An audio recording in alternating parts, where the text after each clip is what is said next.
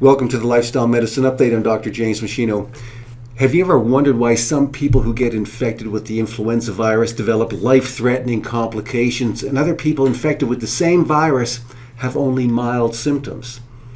Well, there are many explanations for this, including the differences in nutritional status, comorbidity issues like having diabetes, or having a weakened immune system due to the aging process or the use of certain medications.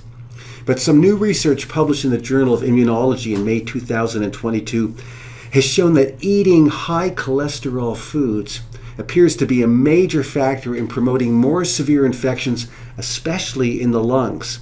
As the researchers point out, previous studies on humans have shown a link between high-fat diets and elevated blood cholesterol with increased susceptibility to infection and lowered immune response.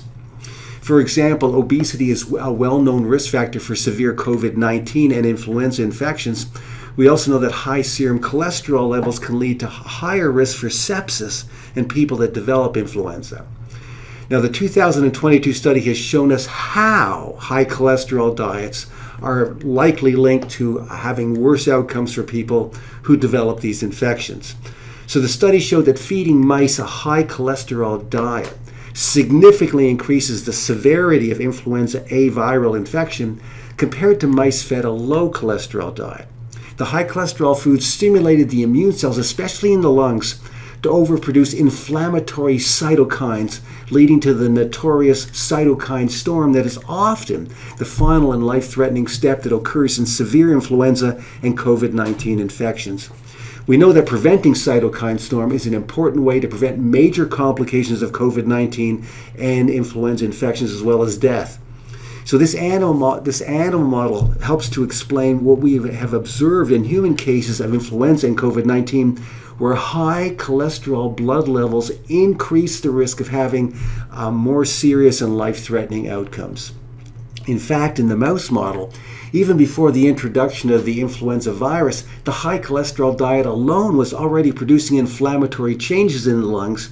It was, in some respects, preparing the lungs for a more adverse reaction should a virus show up at some point down the road. So the researchers stated the following, and I quote, "Our data collectively show that dietary cholesterol increased morbidity in influenza-infected mice. The response appeared to be a result of an aberrant immune response occurring in the lungs rather than the effect of the virus itself. These results demonstrate the need to consider how host factors contribute to disease outcome," end of quote. So the word host means your body and your body's internal environment. This means that your body's internal environment largely determines the severity of the symptoms you'll experience if you contract one of these viruses. Eating high cholesterol foods is one of the factors that creates an internal environment that enables certain viruses to produce more severe and serious infections.